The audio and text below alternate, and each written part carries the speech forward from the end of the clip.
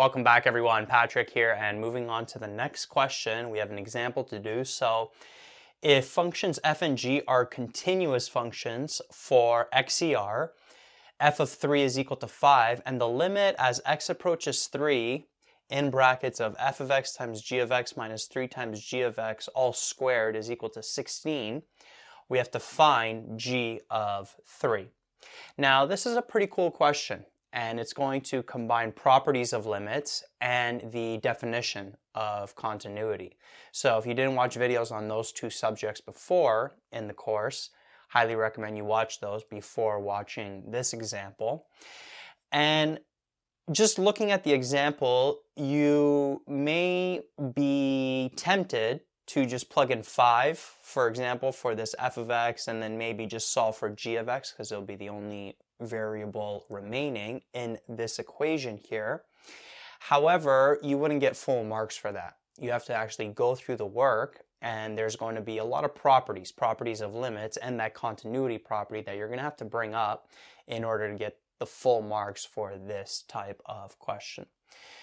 So let's start off with writing this entire limit over here. So we got the limit as x approaches 3 of f of x times g of x minus 3 times g of x, and this is all going to be squared, and this is all going to equal 16. And so what I'm going to do now is notice that we have the limit as x approaches 3 of this function here in brackets. We could pretend that's one function squared. And what I'm going to do is use properties of limits to try to get to the point where where this expression is going to be in terms of these expressions. Limit as x approaches 3 of f of x, and then limit as x approaches 3 of g of x. And then we can get into dealing with f of 3 equaling 5 and then finding g of 3.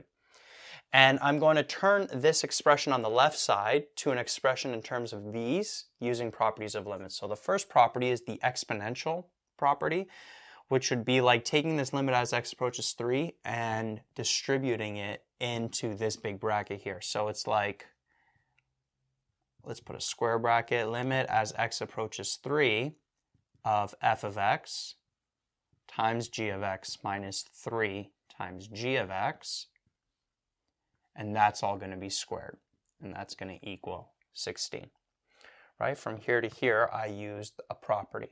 And again, if you're not too familiar with properties of limits, then highly recommend you go back to the videos, watch a few examples, because I go over questions like this using the properties of limits, but in more detail, and I actually show you which law to use, etc., etc. So from here to here, we use one property, and now notice that we got the limit as x approaches 3 of f of x times g of x minus 3 times g of x. So notice that we're taking one function, subtracting another. And so we could distribute that limit to both of these expressions. So in large brackets, we'd have the limit as x approaches 3 of f of x times g of x minus the limit as x approaches 3 of 3 times g of x. And this is still going to be all in brackets. That's going to be squared, and that's going to equal 16 on the right side. And then from here, notice that we are multiplying two functions. So we could distribute that limit sign to both of those functions and multiply them. And then over here, notice we have a constant times a function. So we could take the constant out. So the next line is going to be the limit as x approaches 3 of f of x times the limit as x approaches 3 of g of x minus, we're going to take the 3 out, and then the limit as x approaches 3 of g of x. This is going to be all squared, and that's going to equal 16. Now, why do we want to get this to be in terms of this expression here, in terms of the limit as x approaches 3 and the limit as x approach, or the limit as x approaches 3 of f of x and the limit as x approaches 3 of g of x. Well, notice that we're given f of 3 is equal to 5. And we're told that f and g are continuous functions for all x values, for XER, which means that f and g are continuous at an x value of 3 as well. If they're continuous for XER, then that means f and g are continuous at x is equal to 3. And if a function is continuous at a specific x value, what does that mean? That means that the limit as x approaches to 3 of, let's say, f of x is equal to what? F of 3. And the limit as x approaches 3 of g of x is equal to g of 3. Right? So one more time. So if f and g are continuous functions for XER, then f and g are also continuous at x is equal to 3, at the x value of 3. And therefore, the limit as x approaches 3 of f of x is equal to f of 3. Since it's continuous at this x value 3, then this holds. And that's from the definition of continuity. This holds and this holds as well.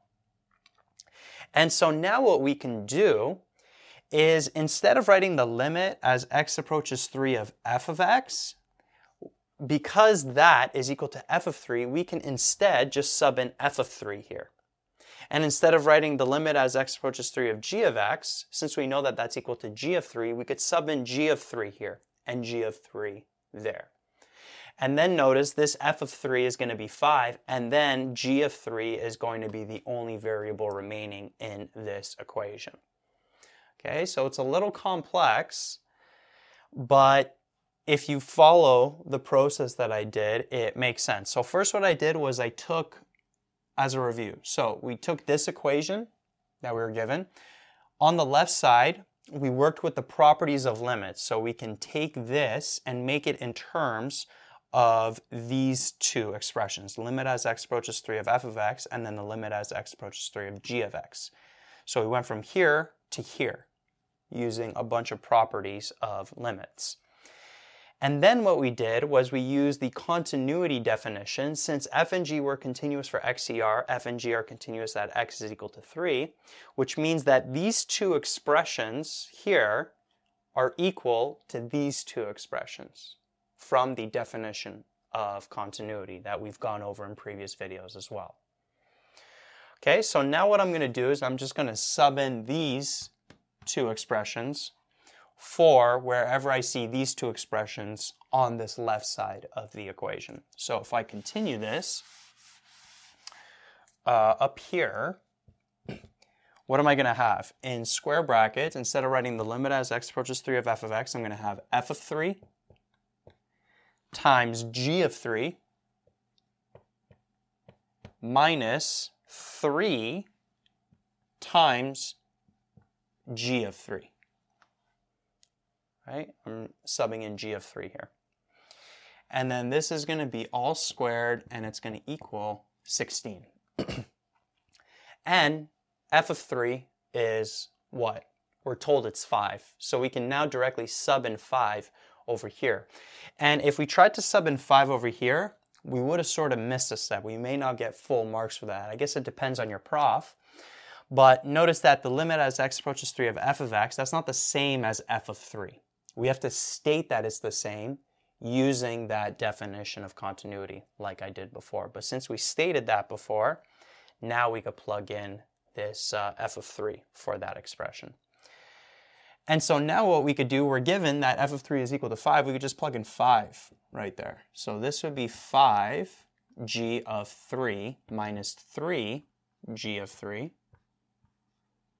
squared is equal to 16. And now g of 3 is just its own variable. We could sub in something actually if you want. Let's say we let's say capital M is equal to g of 3. And then we'll bring back the g of 3. So we'll have what? 5m minus 3m squared equals 16. So here we'll end up having 2m sorry, there shouldn't be two equal signs, my bad. There should just be this one equal sign in the middle. Wow, I put these equal signs over here. That's incorrect format. There should always only be one equal sign in an equation. Sorry about that. So anyway, back to this. M is equal to g of 3. So we got 5m minus 3m, which is 2m. Those are like terms. Squared is equal to 16. And so what that means is 2m is going to equal the square root of 16. And the square root of 16, notice that there are two answers for that. It's plus or minus 4. And so if we continue this up here, what that means is 2m can either be negative 4 or 2m can be positive 4. What we could do is isolate for that m now. Divide both sides by 2, so m here would be negative 2, and m here would be positive 2. And we're now solving for m. Remember, we let m equal g of 3, so we can bring back that g of 3 now. So basically, g of 3 can either equal negative 2, or g of 3 can equal positive 2. And so those are your two answers. So there's two answers here. There was no restriction saying that it has to be a positive value or anything like that. So either or works out. G of 3 can either be negative 2 or g of 3 can be positive 2. So when you get a question like this, you got to work with the properties of limits first, get it in terms of these expressions, and then use that definition of continuity to sub in f of 3 and g of 3, f of 3, g of 3, g of 3. And then f of 3 we're given, subbed in that 5, and then we can just solve for g of 3, and then in this case it was negative 2 and positive 2.